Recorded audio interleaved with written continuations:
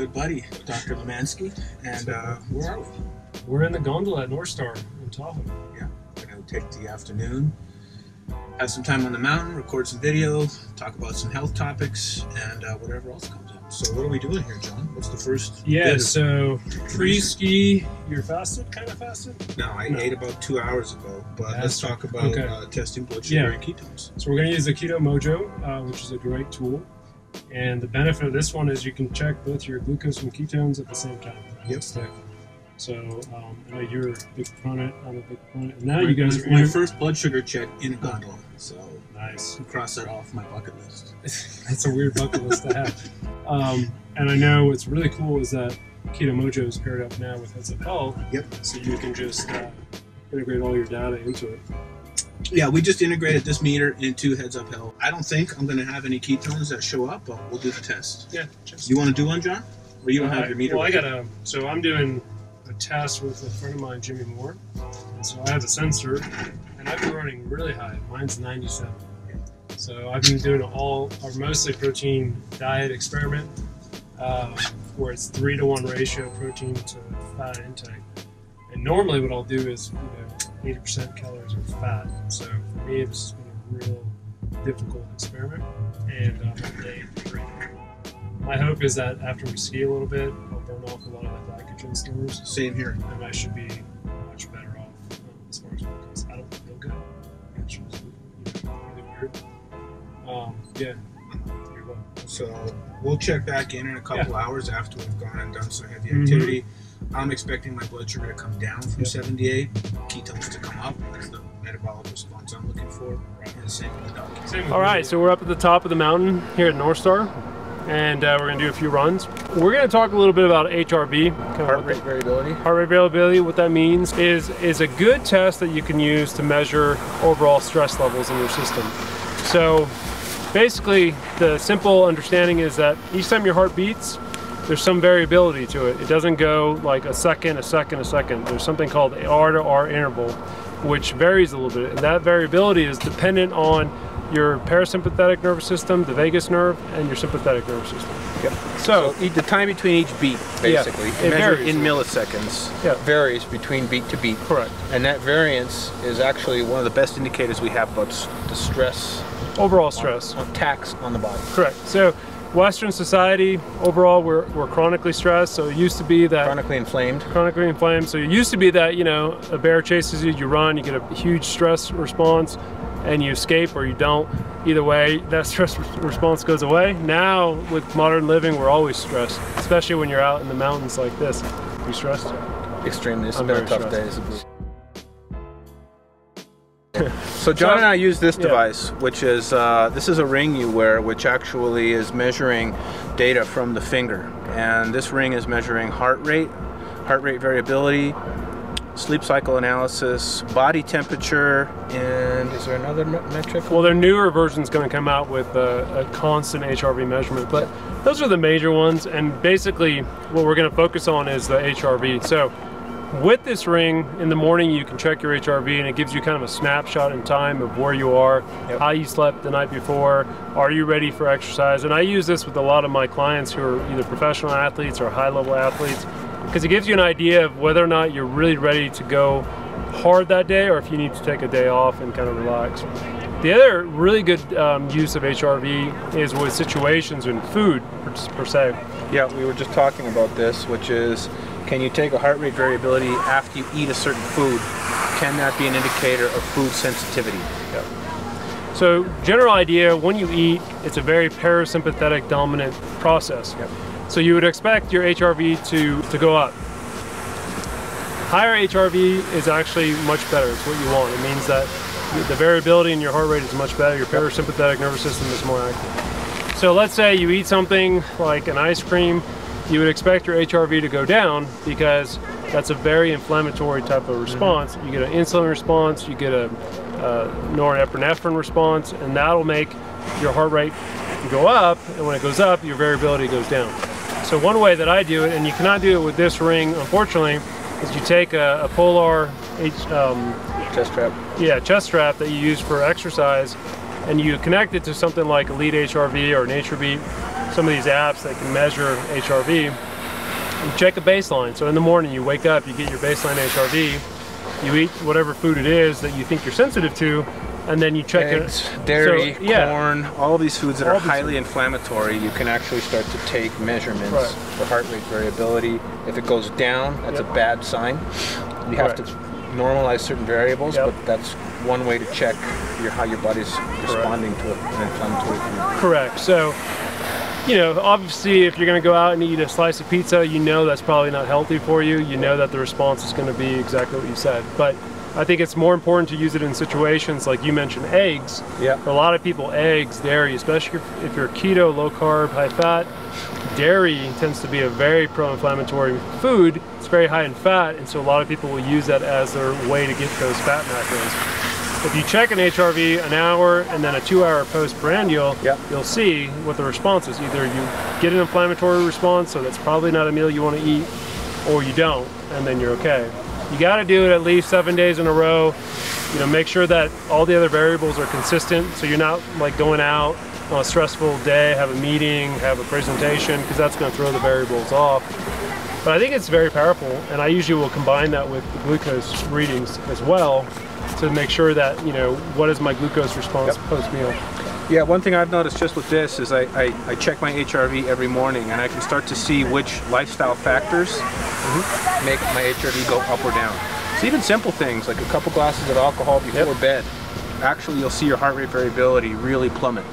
And you can start to see going to bed too late, stressful situations before bed. You can actually start to engineer your day-to-day lifestyle to improve your heart rate variability, which means your body is under less stress. The ways you can measure heart rate variability, compare that to your lifestyle, and then just start to optimize, and that's what biohacking essentially is that, you know, we're all individually different.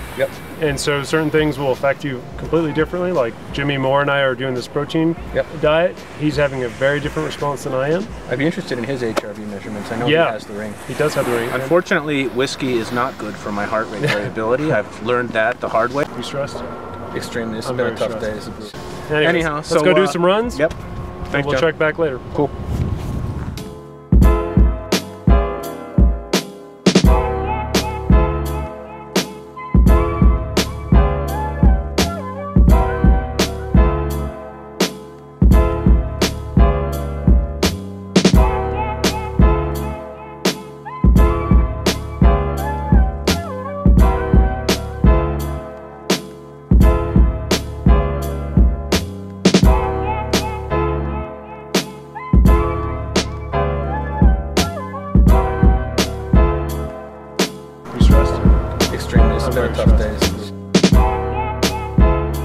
That was a good run.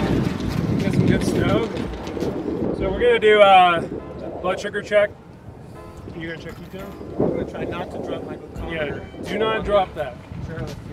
So Delicate procedure. You look like a junkie with your little what bag. was I at before? 78? Yeah, something. That was about an hour ago. So my guess is it's probably gone up. So I think your sugar is going to go up. Exercise? Yeah. So your body is going to actually start utilizing some of the glycogen storage because your muscles, you know, need sugar, especially because his ketones are low. So if you had ketones in your system, then you could just use the ketones for energy. So why does blood sugar go up after certain types of exercise? I see that a lot. Yeah, because you need blood sugar for the muscles to actually utilize it to make energy. So they'll go up, and then you'll see after you finish, about an hour after you finish exercising, it'll drop much lower than it was before. 76. So it's come down just a touch. All right, let me check mine. I find that if I do extremely intense exercise, that's when my blood sugar goes up. Yep. Just like a light run or like snowboarding, I'm not going to see a huge spike. It's like when I do heavy lifting, high intensity training, I'll see it like shoot to like 120, 130, and then 1, 2, 3 hours later, it'll come back down to normal, and then ketones. Mine was 104. Major ones that I would look at would be fasting glucose, and then in the morning your fasting glucose. That's probably the most important test that you can check. It tells you a lot of information. Fasting insulin is probably second, if not the most important test as well, because that gives you an overall baseline of where you're at. But you have to go to a lab. You have to go to a lab for that. I know you're integrating LabCorp, and I usually LabCorp and Quest are both integrated. Oh, you there you can go. order fasting insulin on Yep. Wellness FX, request a test, private MD labs, go to your favorite website, buy the test, it's $30, go get it done. And that's what's really cool. Obviously, I'm a doctor, so I'm kind of biased, and I think you should work with a doctor, but I don't know how much value they really add, Doc, sorry about that. I completely agree. Doctors are worthless. No. I do think it's important to work with somebody who knows what they're doing, whether Yes. it's a doctor or functional medicine, somebody who has experience and not just read a book and regurgitating whatever they've learned. You have to really know this stuff because people can get into trouble if they don't know what they're doing. I've made a lot of mistakes on keto just through trial and error. Well, like we talked about the vegetable oils. So we have a segment that we recorded about vegetable oils. A lot of people, when you go keto, you say, okay, I'm going to eat a lot of fat, and they don't differentiate the types of fat that they use. And that's a very, very dangerous thing to do because vegetable oils are very pro-inflammatory. They get into your cell membranes and they're not functioning very properly. The scary thing is vegetable oils are in everything. So that's a good point, John. I think a lot of people, when they go keto, they get the nutrients dialed in. Yep. You're seeing the weight come down. But if you don't know what's happening in your blood, the actual blood tests from a doctor that are going to show you how your cholesterol is responding, how your inflammation is responding, how your thyroid is responding. Absolutely. Because, there's a lot of ways that you can lose weight, right? You could starve yourself. You could do one of those protein shakes, 3 times a day. And there's a lot of ways that you can lose weight. I don't use weight as my barometer. We're going to hit the slopes. Yeah, let's do a few runs. Yeah, we're going to hit the slopes and we'll check back in.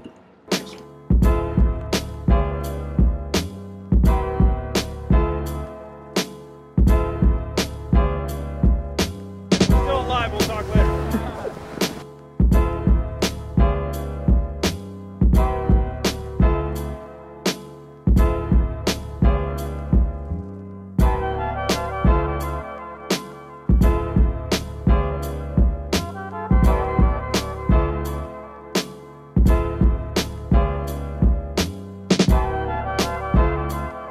You stressed? Extremely. This has been a tough day. You stressed? Extremely. This has been a tough day. You stressed? Extremely. This has been a tough day. You were doing 2. We're going to cut this out, right? Yeah, cut this out. Blooper reel. This is great material. Anyways. Was Shit! You stressed? Extremely. This has been a tough day. All right, our last little segment of the day here. We're going to talk about the top 5 reasons why things just aren't working. Yeah, so pretty common. I get a lot of questions about this. I'm sure you do too. I've been doing this for a certain period of time. I've stalled out or it doesn't work for me. And usually it comes down to about, 5 things. And we'd like to highlight those top 5 things that really make it hard for you to be successful. So we kind of talked about one already, which is calories. So you do need to have some sort of calorie deficit in order to be successful. Again, the type of calories matter. Fat calories matter. How many you take, but also the type of fat calories. Like we mentioned before, the vegetable oils are very pro-inflammatory, so you want to stick with oils that are going to be not as inflammatory. Saturated fats, so butter, ghee, coconut oil, MCT oil. But I see a lot of people sometimes, very simple thing you can do, people are really into the bulletproof coffee, so they'll drink coffee in the morning, a lot of MCT oil, a lot of butter, and they'll say, well, you know what, I'm not losing weight. There you go, you probably just ingested like 500 calories. Yep.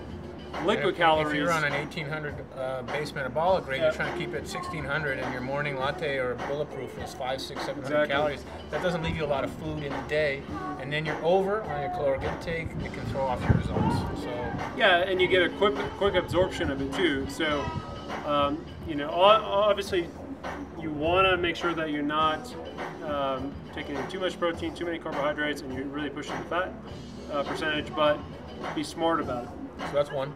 So number 2, I'm just going to say hormones in general. I've always been told by my wife to never say hormones and women in the same sentence, so I'm probably in trouble already. Yep. But hormones play a big role in weight loss, and any woman who's in menopause will tell you she has a much harder time because there's an estrogen effect, there's a progesterone effect, there's a testosterone effect, there's a thyroid effect, and all those things come into play. So if your thyroid function is not proper, either usually hypothyroid, which a lot of people get autoimmune hypothyroid, Hashimoto's. that becomes an issue because you don't have that metabolic rate that you need. So that's very important. So you're doing everything right, Yep. and things aren't working well. Correct. And a lot of doctors will not run all of the thyroid tests. Correct. They'll run TSH, T4. Right.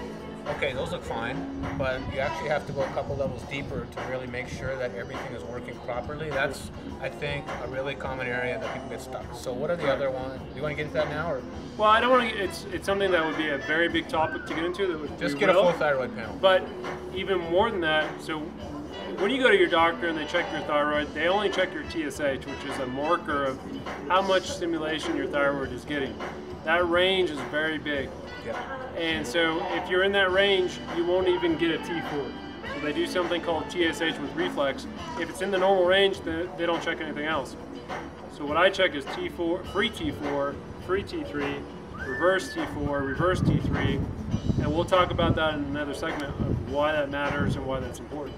But the main thing is, Yeah. thyroid is one possible reason why you're not seeing the results you want. Correct. Men, older men especially, testosterone. If you don't have good testosterone levels, you're probably not going to lose weight. Yep. So that's very important. Simple blood tests. Yep.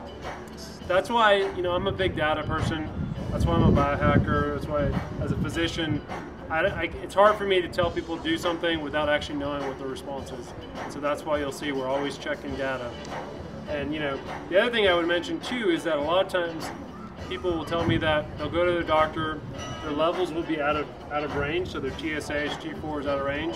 They feel fantastic, and their doctor will change their medication because they're going based on the numbers. So you have to make sure that you play the numbers, but also look at the person and say, look, how do you feel? If you feel great, well then, you know, those numbers are probably not as good. So that's the second one. The third one? Third one is just lack of activity. I mean, even if you're doing everything right on the diet, I see tons of people who are getting not even enough basic movement to support even just basic metabolic efficiency. So if you're getting, I don't know, a good way to measure that is just simple, steps per day. You're getting 2,000-3,000 steps per day. That's not even enough movement to really keep the body burning calories. So sedentary behavior is basically where you're just sitting at a computer in a commute. Your body is just in basically a metabolically dormant state. There's no calorie burn happening. So these are really simple things to track. Any activity tracker on the market can make sure you're just getting up off your butt, getting at least 3 or 4 miles, 5 miles of walking per day. Ideally, strength training is also extremely important, lifting heavy things. And you don't have to be an expert at that. You can just learn some basic functional movements, strength training. If you're physically able, high intensity interval training is awesome. So I see a lot of people who are just doing everything right on the macros and the food and everything. They get zero exercise. They have zero muscle mass on their body. It's not going to happen. Yeah, so a couple things I'd like to add on that. So exercise, especially what you mentioned about strength training. So people, especially when you're older than 60, 65, if you don't have lean body mass, your chance of dying early goes way up. That's because you don't have the support system for your skeleton. You get osteoporosis, you fall, you fracture your hip, and you're dead. So that's very important. The HIIT is very important. High intensity training. So you don't need to go out and work out for 2 hours. If you do high intensity, something as simple as run for a minute, walk for a minute. Run for a minute, walk for a minute. Not only do you increase the density of your mitochondria, which is basically the fuel cell of your body, you increase their efficiency. So now you're burning stuff much faster energy-wise, and you have more to burn. So that's very important. The only thing I would mention is that you do not want to say, look, I just exercised for half an hour, I burnt 400 calories, so I'm going to get my protein shake, that's 1,000 calories. A lot of people do that. They'll eat those bars or, you know, energy drinks or shakes. I see a lot of people fail at losing weight because of that, because basically the caloric intake is extraneous. And there's a big difference between just cardiovascular-based training, walking, running, and activity that builds muscle mass. Building muscle mass actually will help bring down blood sugar levels as well. It brings down inflammation. So it's not just, yes, going and breaking a sweat is awesome. You get the endorphins, you get fit, you get healthy, you get movement. But strength training, muscle mass, equally important. I think a lot of people probably avoid that. They may not feel that they're comfortable in a gym. Well, yeah, I think women in general, and obviously this is kind of a blanket statement, worried about having too much muscle mass, you know, and having that build, that's really hard to do. The other thing too is you don't need to go to a gym. I mean, you can just do it at home. Do push-ups, you know, sit-ups, lunges, use your body weight, do wall sits. You know, I'll do push-ups in the morning with my kids on my back just to get some like extra strength. It's a good idea, except when they start jumping on your back, and then, you know, that's makes it challenging. But simple things like that, you know, instead of driving to the grocery store or walking there. You know, when I lived in New York, I would walk like 10 miles a day, and then I moved back to California, and I was like, all right, I gotta drive to the grocery store, which is like, you know, half a block away. So just simple things like that. So exercise, body mass, that's number 3. Number 4 is sleep. Really, really easy thing to measure, and a huge gap, a deficit for a lot of people. So a couple things with sleep.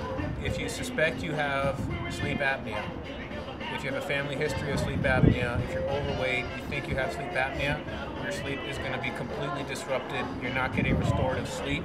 That can actually, in some cases, very quickly get you to a metabolic state that's almost like diabetes, when you're very sleep deprived. It also means your body's not recovering properly, and that just puts a lot more stress on the body. So sleep is very, very sensitive. Having a device that can help you track your sleep and make sure that it's high quality, it's not disrupted from constant wake events from sleep apnea, you're getting enough in terms of quantity, that actually helps you lose weight. It helps bring inflammation down. It improves heart rate variability. Simple thing I think a lot of people overlook, and really easy to measure, really easy to start to tweak. You and I talk a lot about how to improve our deep sleep, how to make sure that it's high quality, high quantity. So that's one thing I think a lot of people may not associate with body composition and weight loss, is actually your sleep. I would say after nutrition, sleep is probably the most important thing you can do to lose weight. So what if someone suspects they have apnea? What do you do? Yeah, I mean, you can get a sleep study. Basically, you go to a center, usually run by a critical care pulmonologist. They put you there at night, they hook you up to a whole bunch of electrodes, they measure hypoxia, so does your oxygen level go down? And they have to meet certain guidelines, and if they do, then they get a CPAP machine, which is this Darth Vader mask. Yeah, and you get positive pressure. Basically what it does is, like, if you put your head out of the window when you're driving, like a dog, and you get that pressure, that's what it does. So it keeps your lungs open. You can get off those machines by losing weight.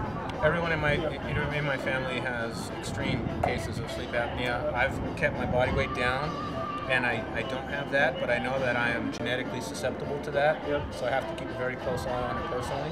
And it's one of the worst things you can have. If you have you know, sleep apnea and you don't treat it properly, you get pulmonary hypertension, you get right-sided heart failure, you get heart failure, you get diabetes. I mean, it's a horrible, horrible way to live. So that is huge. So that's number 4, sleep. So we've got properly managing calories.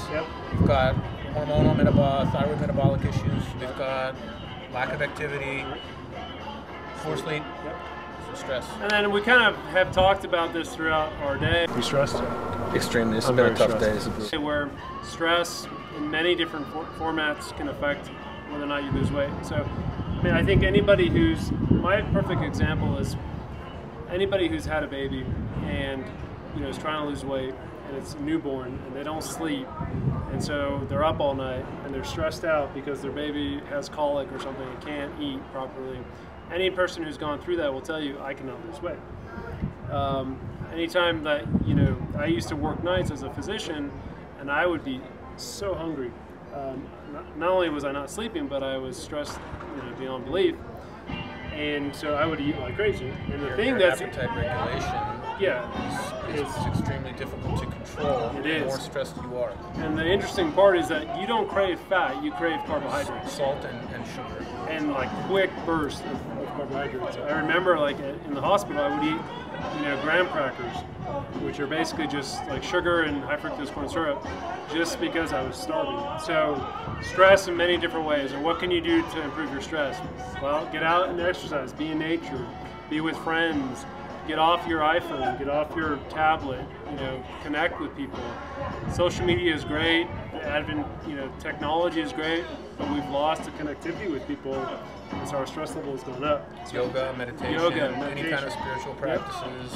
Gratuity, you know, it doesn't even have to be a spiritual or a religious perspective. just being grateful. So what I do with my children is every night before we go to bed, we talk about 3 things that we're grateful for. It doesn't have to be something crazy. Sometimes they'll say, well, I'm grateful for my, you know, stuffed animal. Great. I do the same thing. I have a group chat with my family. I'm always grateful for stuffed animals. I'm also sending gratitude to my family every night. So I've got my family all over Canada, US. Yep. So my mom, my sister, my dad, my stepmom.